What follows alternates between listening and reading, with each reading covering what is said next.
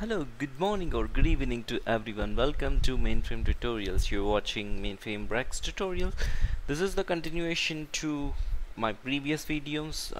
As of now, I have uploaded two videos. One was Introduction to REXX, where we have seen what is REXX and what are the advantages of REXX in mainframe, and we have seen a sample program using REXX or by connecting to the mainframe terminal, and we have also seen different ways of executing this REXX in these two videos. Now this video is continuation to the previous one, so here I'm going to explain you about what are terminal input and output commands. So this is very important. These are the starting statements which we need to know when you are learning REXX. So we have two statements which we will be using regularly when you're working with the REXX. So what is say and what is pull?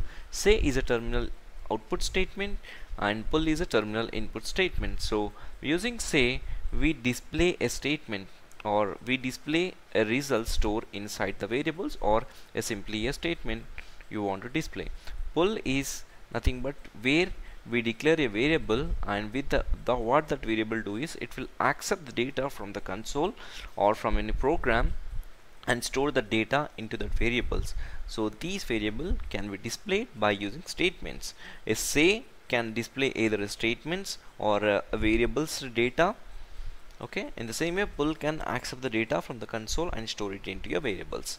So now we are going to see how to work this by connecting to the mainframe terminal. So let me connect to the mainframe terminal and show you how to do this. Okay, so so anyhow, as you already know, like we have to create a separate PDS member and PDS dataset, and inside the PDS datasets you have to create a member. So the member should always be 80 length, the member. So the statement should always start with /star and REXX. So say is a statement to display any statement, so enter your name. So pull is to accept the data and stored in the variable.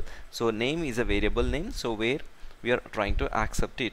So say, then after accepting, just I wanted to display the name, whatever the data is stored inside this name variable, just I wanted to display it. So how do you display it? You display it by using a say statement. So now save your program and go to start. So what you need to do is so you have to okay, so what you have to do is you have to give TSO exec and the entire path and followed by the program name. Okay, just press enter. So here I'm entering it as Kumar. Okay, then it will display you entered your name as Kumar.